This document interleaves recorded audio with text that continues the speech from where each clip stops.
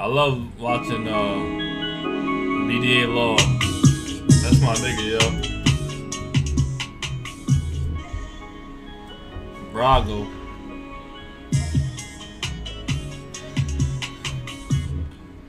Okay, we're back to school, and for some people it's great. They were tired and bored at home, rewatched all their favorite anime, and so it's time. However, there are some things you might have missed, even though you were enjoying yourself over the summertime or bored out of your mind, and I'm here to catch you up. Alright, it's not about the summer or anything, it's about just recent things that's occurred in the chapter. And so, we're not going to waste any time. These are 9, 10, maybe 11 things that you probably missed that happened in One Piece recently. And Mihawk, he's a major factor here. Hey, so now that we officially have been to Wano, we're sailing to a new island after what feels like quite a long time. Okay, it doesn't feel like quite a long time. It was a long time. Damn near 4 years. So, it's always an exciting breath of fresh air when we get back to the sunny and head somewhere new. Not to say that Wano wasn't fantastic, but before the dust completely settles, post Wano, let's go over a couple things you might have missed recently. Okay, so, in chapter 1058, we saw Luffy being in the cage. Well, he's being pummeled by Nami, who may now canonically have Conqueror's Haki. First, before we talk about that, speaking of Conqueror's Haki, flex it right now on that sub button. Look down, make sure you are subscribed.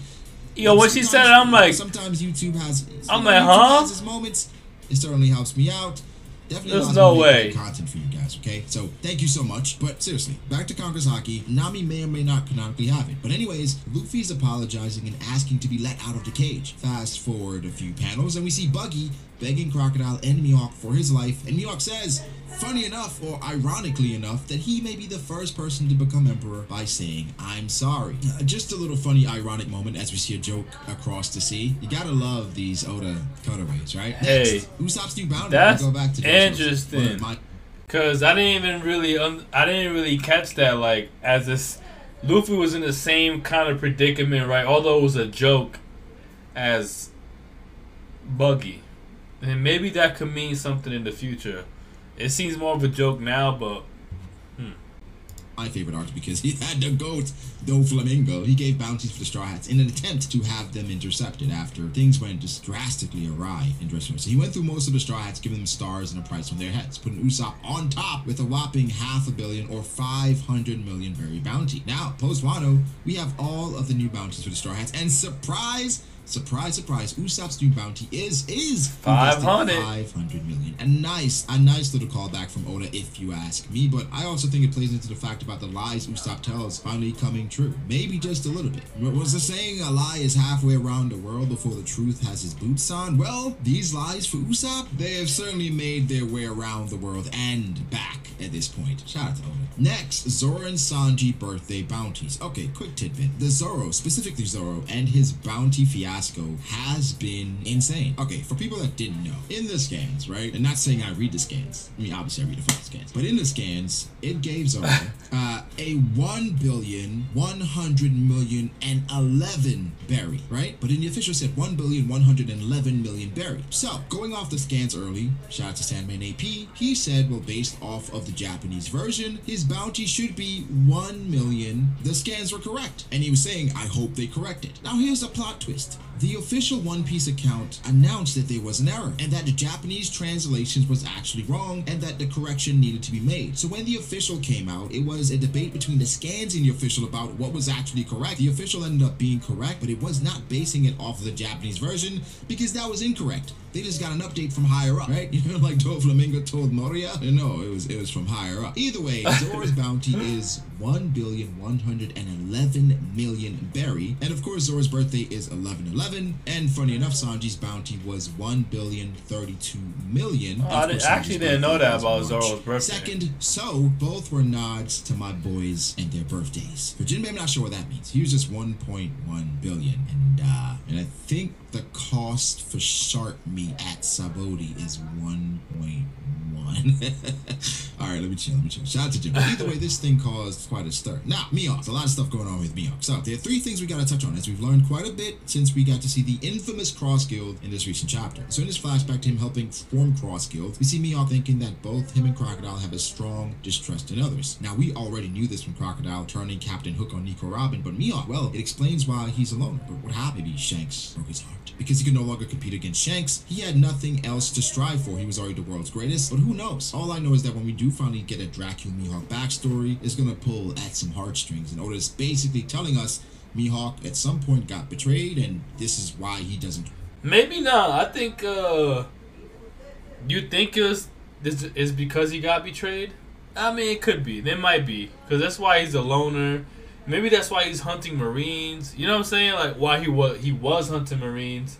So maybe I think he's onto something. Shout out to Brago. Trust anyone at this point. For the most part, he's someone trusts Shanks. The second thing about Mihawk that he may have inadvertently told us is about the situation with Boa Hancock. He says that the Marines have had his island surrounded and that he will have to leave his base, which kind of implies that they're just gonna keep coming. Now, Brock, what are you talking about? What does this have to do with Hancock? Oh. Back to Hancock, we know that Amazon Lily is not only her home, but the home of her people. She can't really pack up and just leave. I mean, she could, I guess, but where would they all go? So, this tells us when we see Amazon Lily again, probably will be under the world government's control, because she cannot pack up and leave her people. She has to defend it, but they're going to continuously send people, and ta-da, Pink Mamba, shout out to my boy Boweezy, Kobe was sent there as well, which does add the plot element. So guys, Mihawk is telling us the world government, they do not stop. The numbers can be overwhelming, and for Boa Hancock, it's looking more and more grim. The third thing about Mihawk, and I find this to be super interesting, is actually another parallel to Zoro. So Mihawk was known as the Marine Hunter back in the day, which begs the question. Let me ask you guys,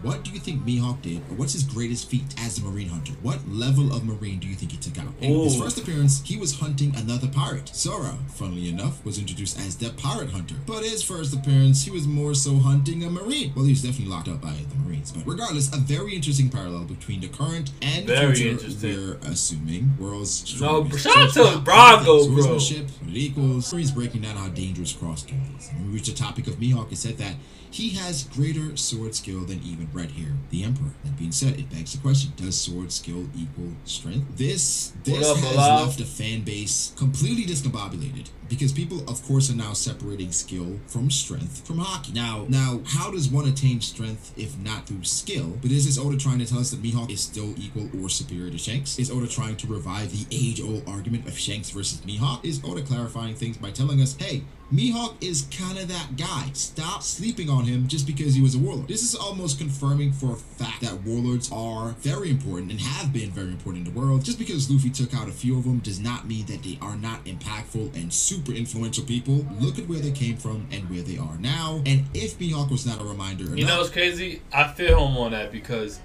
we almost, myself included, right? I almost dismissed a lot of the warlords because, you know, we fought them kind of early on. You know, Gecko Moria, Crocodile. You know, this is like early on, like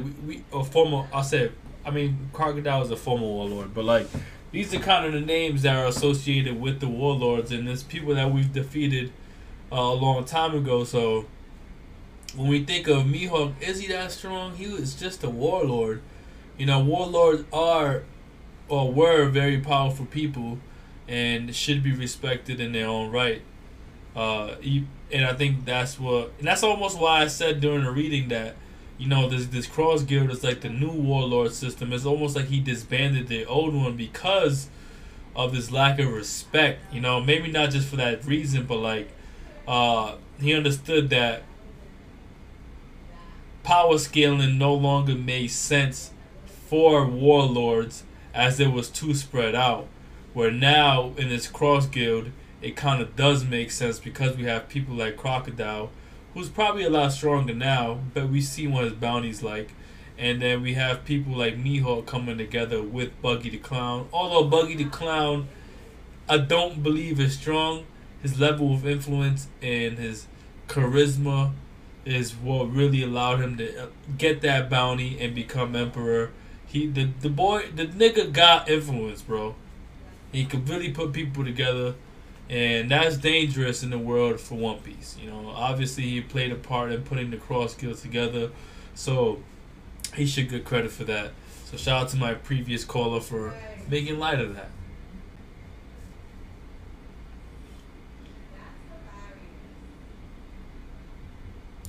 look at the bounty of Crocodile. Basically higher than any right hand that we've seen in the series so far. It probably could be higher than even Ben Beckman's. Who knows? But either way, these are going to lead to continuous debates, and I thought these were amazing callbacks or nods or ironic moments that Oda had in the story. And even when Oda showed his chopper and it somewhat made it look like Carrot, he was scaring the heck out of me. I'm not going to lie to you guys. But either way, that being said, what was your favorite thing from this recent chapter? Leave your thoughts below. Did you notice something that everyone else missed? Leave that below as well. A comment video will be coming. Haven't done that in a long time. The full comment video will be posted in the memberships, link in the description down below, but you guys will be able to see it as well. But again, thank you guys so much. Make sure to like the video if you did. Subscribe to the channel for more content like this. Follow me on Twitter at BrockWRT. Follow me on Instagram at BrockWRT.ace. Thank you to my patrons and my members. I appreciate you guys all so much. I have a big announcement that will be What up, K Jiggity? You guys stick around. How you feeling, bro? But I will certainly catch you guys in the next one. Peace.